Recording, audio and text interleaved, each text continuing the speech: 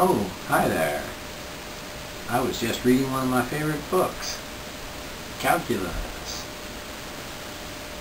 Calculus is a wonderful subject.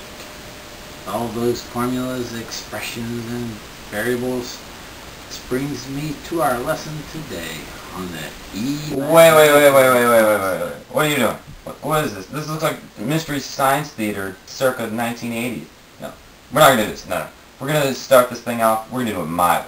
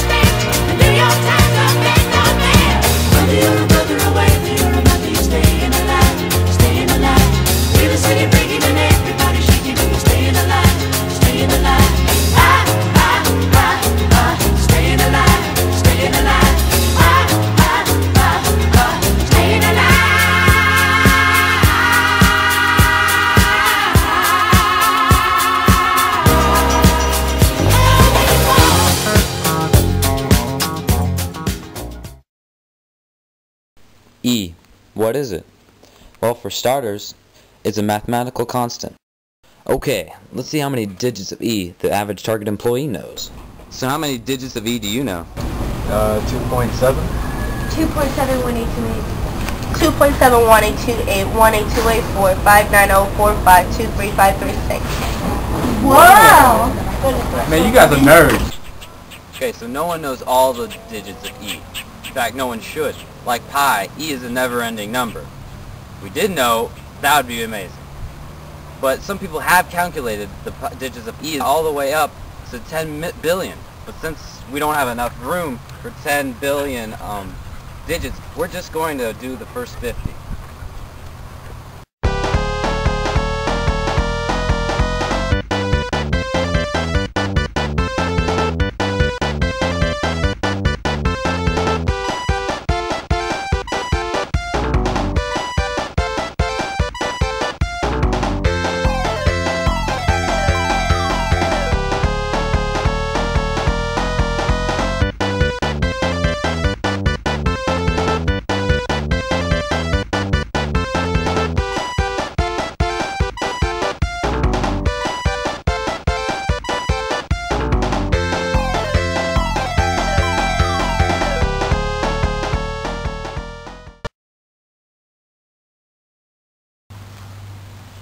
Thought you were going to stop at 50.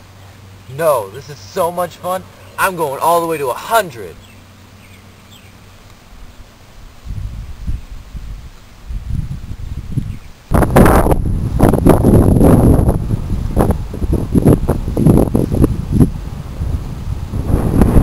Done. Okay. Now I'm finally finished. Let's measure this sucker. Yeah.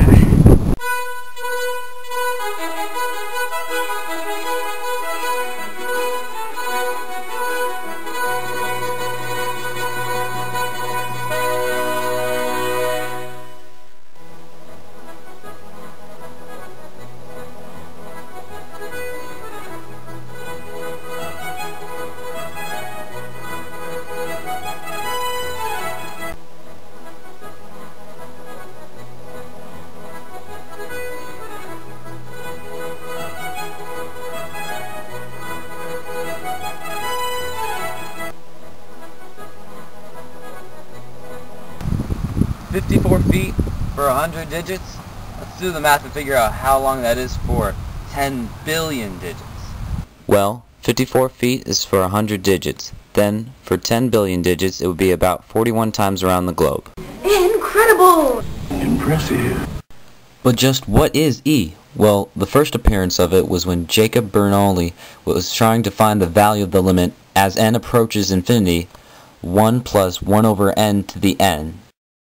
But it wasn't until 1727 that Leonhard Euler labeled the expression as E.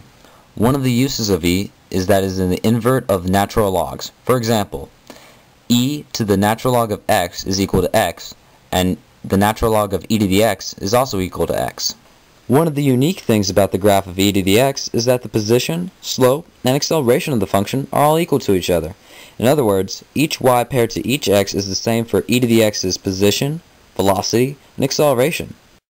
Alright, we're just about done here. Time to wrap things up with a little bit of e-trivia. Google, the search engine we all know and love, once put up a billboard in Silicon Valley, California that read, "The first 10-digit prime in e.com." Upon going to this website, you found another math-related problem, and then after going through the link on that, it would bring you up to a place in Google Labs where you could fill out a resume for them and work for them. Talk about prerequisites. Well, that's about it. Hope you guys enjoyed the show, and I'll see you all next year.